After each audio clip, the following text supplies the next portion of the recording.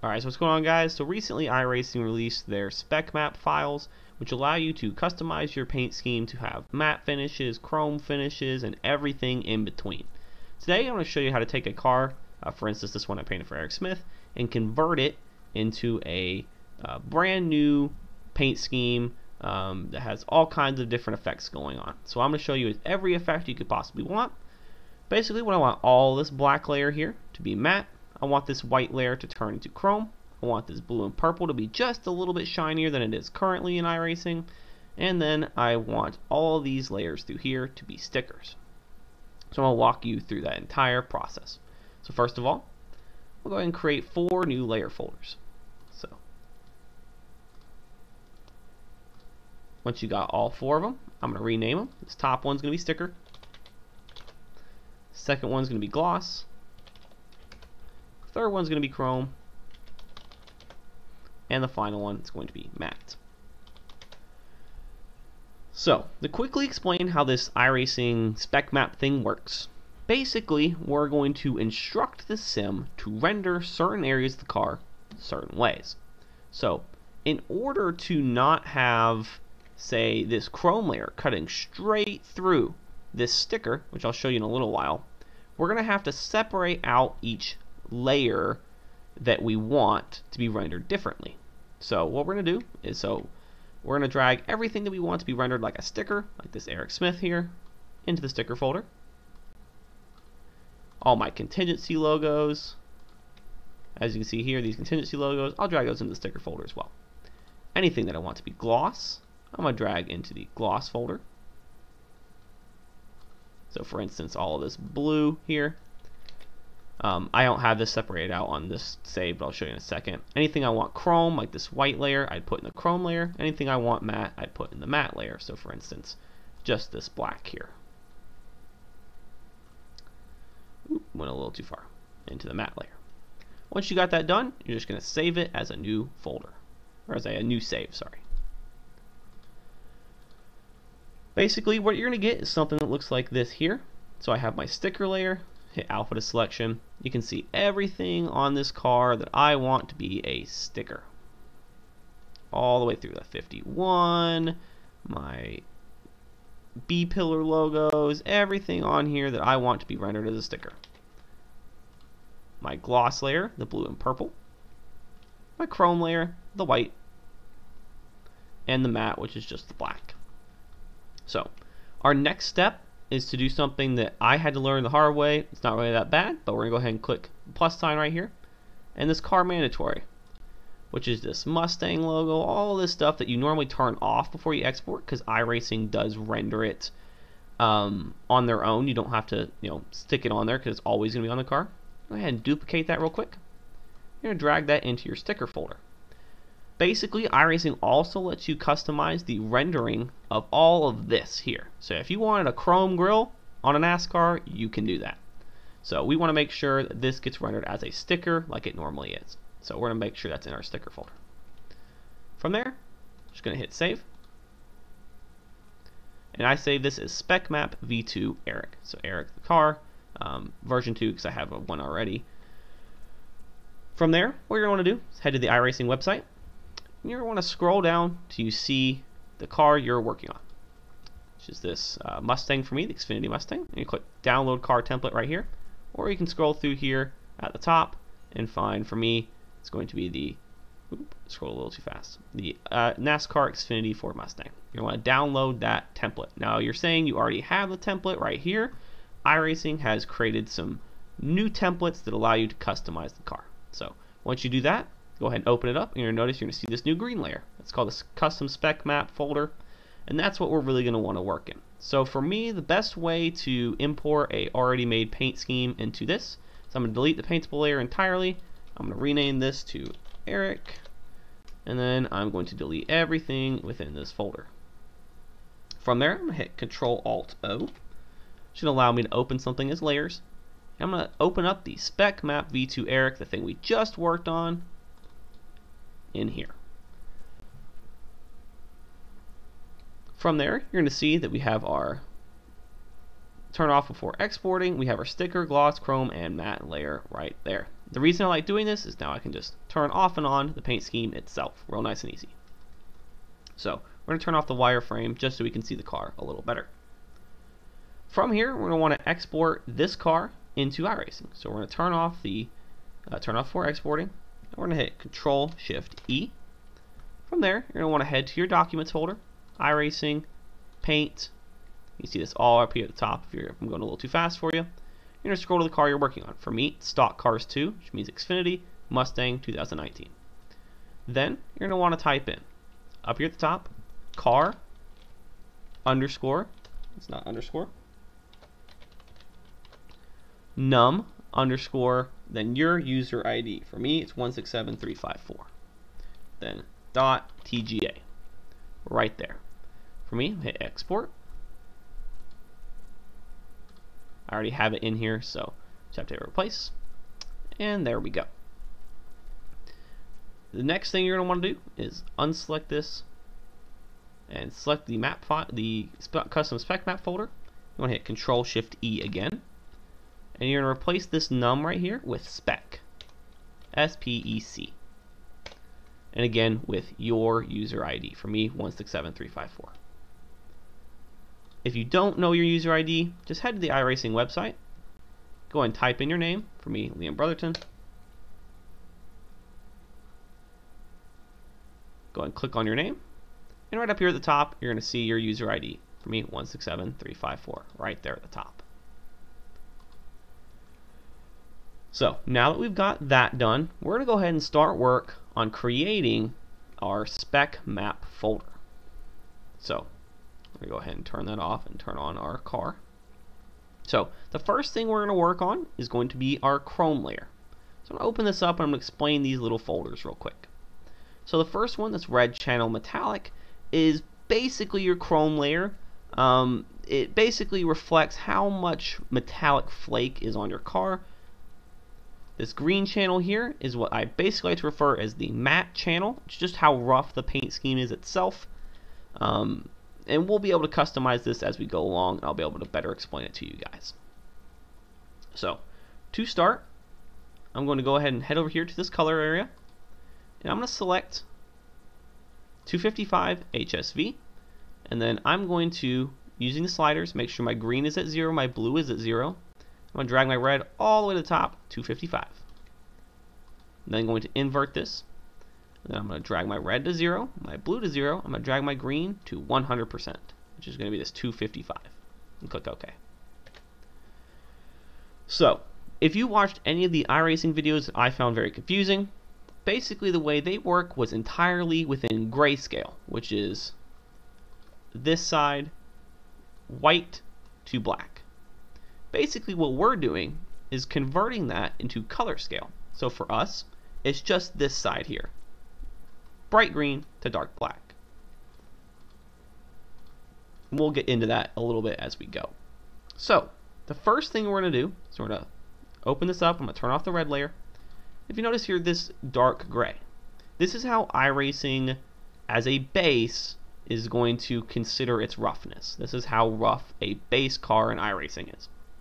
Okay, use the eyedropper tool, hit select. If you noticed, it's at 27, so it's 0 to 27.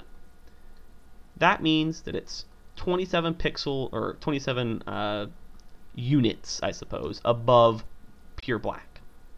So we're going to want to replicate that, but within green. So we can drop this all the way down to about 27, and it's going to be the same. I want it to be just a little bit rougher, so I'm going to go to about I'm going to say 34. I'm going to click OK. Hit Shift B, which is going to allow us to use our bucket tool. Bam. Paste that into the green layer. From there, I'm going to turn on my red layer. And I'm going to, using this red here, click OK, which is, again, the maximum red you can have. You can use these color codes as well. If all this is too confusing, just use these color codes here that I've been using. And I'm going to paint this entirely in red. So what I'm going to do from here is I'm going to export this as a spec map folder. So again, Control-Shift-E, just making sure we're on spec. Hit replace. And there we go. So we head into iRacing. Go ahead and hit render here. If you notice right away, what we've done is we basically created the entire car in Chrome. The logos, the front nose piece, everything is in Chrome. All the way around. So we got what we wanted in having this Chrome white strip, but I didn't want all the rest of this car to be Chrome. So we're going to go ahead and start going through how to start doing that. So I'm going to check something here real fast that we did. Yes, we did. Okay, cool. So the first thing we're going to do is we're going to unselect this red layer, and we're just going to head and click Create New Layer. From there, we're going to scroll down here to our Chrome layer, hit Alpha to Selection, and it's to select that white that we had earlier. I'm going to go ahead and turn on the car, that way you guys can see it. The white areas here on the front as well. I'm going to go up here to this layer, and we're going to paste in here that bright red. So now if we were to hit Control E, which is just a shortcut to that the last exported file, you're going to notice that, well, bam, now the car looks entirely the same as it normally would, except we have a chrome white strip. Problem arising number one is that this chrome layer is cutting straight through my stickers, and that's why we created the stickers folder down here, and we'll come to how to do that at the very end. So you kind of want to ignore this for right now, just start dialing in what you want. So now that we got that, I kind of want to make this blue and purple a little bit more shiny. So what I'm going to do is I'm going to create another new layer. I'm going to scroll down here to my gloss, hit Alpha to Selection, scroll back up, and I'm going to go ahead and paste in bright red again. Again, this is 255. I'm going to go ahead and Control E. And while you're thinking to yourself, Liam, isn't this going to make the bottom a chrome again? Well, would you look at that? It did. Now all of this is chrome. Well, how do I get it to be just a little bit shinier than base, but maybe not, full chrome? All you have to do is this opacity slider right up here at the top. Go ahead and drag this down. For me, I'm going to dial this down to about maybe 18. Hit Control E. Hit Control R.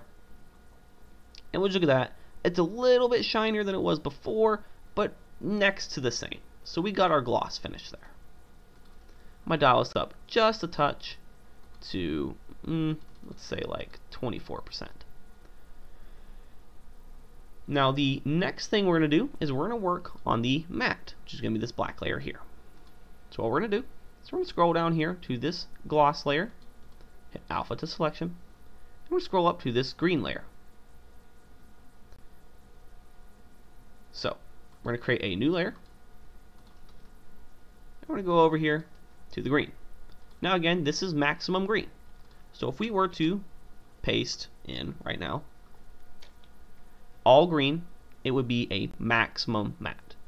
Now I don't want this to be on the part of the car that we wanted this chrome, right? I want this to still be the way it, the kind of gloss. I want this to be the way it is. What I'm going to do is I'm going to hit Control I, which is going to invert the selection. So when I paste in here, it's everything except this area. So as you can tell, everything except for that area is now pasted. I also want to make sure I do that for the chrome area. So I'm going to go ahead and just hit Alpha to Selection on that. I'm going to turn these off.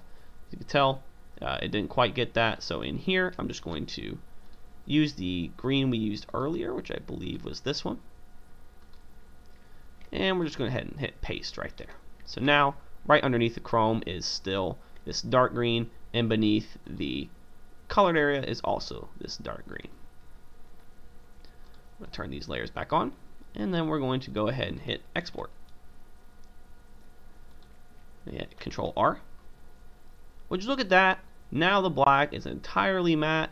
We got our chrome and we got our gloss layers. See, there's a nice separation right there. Really looks like it's above this layer. Now this is great and all, but I personally don't like this zero reflectiveness matte. I think it's just a little overdone. So what I like to do is dial this back a little bit. Now the way we're going to do that isn't going to be with the opacity slider. For this, we're actually going to use the green scale again. So for me personally, I like about 170 on the green. You can dial this up or down. Basically, the higher the green layer, the more matte, the darker, the more smooth. So we're going to go ahead and just select again and paste. And would you look at that, we got our car all ready to go. I'm also going to have to do this again real fast. Again, you can separate these out and make your workflow a little cleaner if you'd like. So if we go ahead and hit Control E, it's a little bit less matte. You can see a little bit more sunshine on the car. Personally, I like this look a little bit better. Now, the final thing I want to do to this car is, again, back to this matte. I like it the way it is, but I like to have a little bit more metallic shine in my matte. The way we're going to do that is this layer right here. If you click that on, again, this would make the entire car chrome. All you're going to do is dial back the opacity. For me personally, right about 30% is ideal. We'll hit Control E, hit Control R, and now the entire car has just a little bit more of that metallic flake to it, especially in the matte. And me personally, I like this look just a little bit more versus the entirely matte car. Just my personal preference, but that's the awesome thing about this workflow, is it's really easy to dial in changes. If I want a little bit more of that, I can dial this opacity up. If I want a little less, dial it down. Now the final layer, or the final step, is to cut out all of these stickers and all of this mess on this car. That way we no longer have it cutting through here, and we have it rendered like they're stickers. All you have to do that is head down here to your paintable layer and your stickers, hit alpha to selection. You're going to scroll up here, click the erase tool. I'm going to turn up the hardness and the force all the way, and just start erasing. So we're going to start with the red layer here at the top.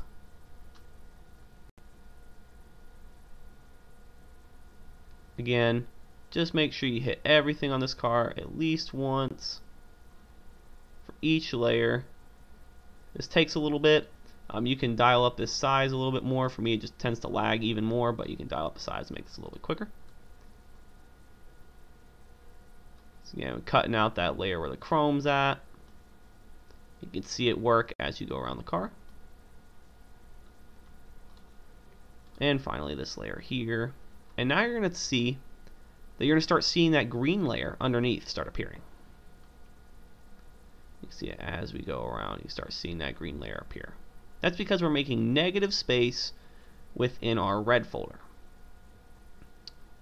Finally, we're going to head down here to this green layer, and we're going to erase anything that's that bright green. Because that bright green, remember, that's the matte, and we don't want that. We want the sticker look. So I'm going to erase anything in here that is that bright green color. And now we have this kind of Christmas tree, goofy looking paint scheme. All you're going to do, hit Control E, head back into the sim, hit Control R, and voila, you have exactly what you wanted. You now have sticker numbers, you have sticker contingency logos, sticker logo here on the side. It doesn't get cut off, looks like it's pasted directly on top of the car. For me, this is how I personally like everything to look. You can dial it up however you'd like. If you'd like these to be a little bit more chrome, all you have to do is maybe, come in here to the sticker layer and then just add like a little bit of a new layer. Hit the red and maybe dial this back to like 9% and hit Control E. And now everything should have just a little bit more of a shine to it. All those stickers are going to have a little bit more of a shine to them. Personally, I don't really like that look, but if that's the way you're looking, you can do that. I'm going to show you one last final thing, how to dial in everything perfectly. So say I have this whole car done, but you know what? I want this number right here, I don't want it to be white. I now want it to be chrome. How are you going to do that? Real simple. Head to your sticker folder, find your numbers, hit alpha to selection. You see all my 51s are highlighted. Scroll back up here to the red layer. Again, create a new layer, just like we did before. Hit Shift B, paste in that red. Hit Control E again. Control R. And would you look at that, we now have a chrome number on our paint scheme. So this is how you can customize your car to your heart's desire within GIMP. Personally, this is my favorite workflow. If you guys have any suggestions for me, definitely let me know. And if this helped you guys out, also definitely let me know down in the comments. Anyhow, guys, thank you for stopping by, and I'll see you all around.